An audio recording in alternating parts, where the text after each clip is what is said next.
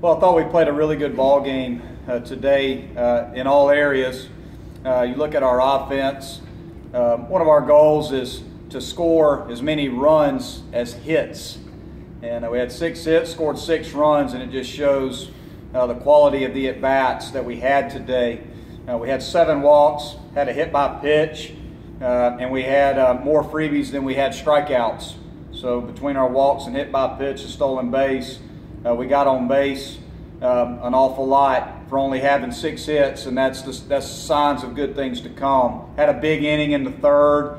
Seth hit the big 3-run homer after KJ walked, and Pender had the single. It's good to get Chase Pender back in there, even as the DH. He's been sick for the last few days, but Pender's one of those guys, if he can find a way to help our team, he's going to do it, and it just says a lot about him. So proud of him, and we're just a different lineup with him in there.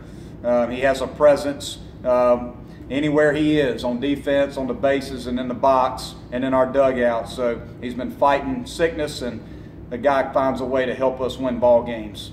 What about our pitching staff today? Only 3 walks, 11 strikeouts, no earned runs. I thought Pat Krall was phenomenal. I thought Brooks Crawford came in, threw the ball really, really well. Had a little bit of tough luck with the catcher's interference, and then a hit that, Roman almost made a catch on a nice play, laid out, and the ball just popped out. It's just a tough play, but I thought Brooks threw the ball really well, and then Riley Gilliam gives off the leadoff single. Gets a 4.63 right after that, then struck out his last 4 guys. Thought he was dominant.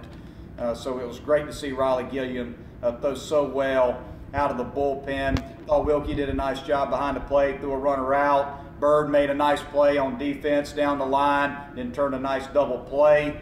In the 7th inning, it was good to extend our lead. Logan Davidson came up with a big single RBI in the 7th. To give us a 3-run lead. And then, Grayson Bird, one of the little things that we talked about it in the outfield today, the guy runs hard down the line every single time he touches the ball with the bat. And, they can't turn the double play on the ground ball to shortstop, and that allows us to score that extra run. That's huge. You got a 4-run lead going into the 9th. Somebody's got to load them up to bring the tying run up there, or they got to single you and double you to death, and that's awful hard to do. When you got guys coming into the ball game throwing strikes like our guys have done. So just really, really proud overall of our efforts. Thought we played a really good ball game. Still some things that we got to get better at. Got to be aggressive on dirt ball reads on the bases.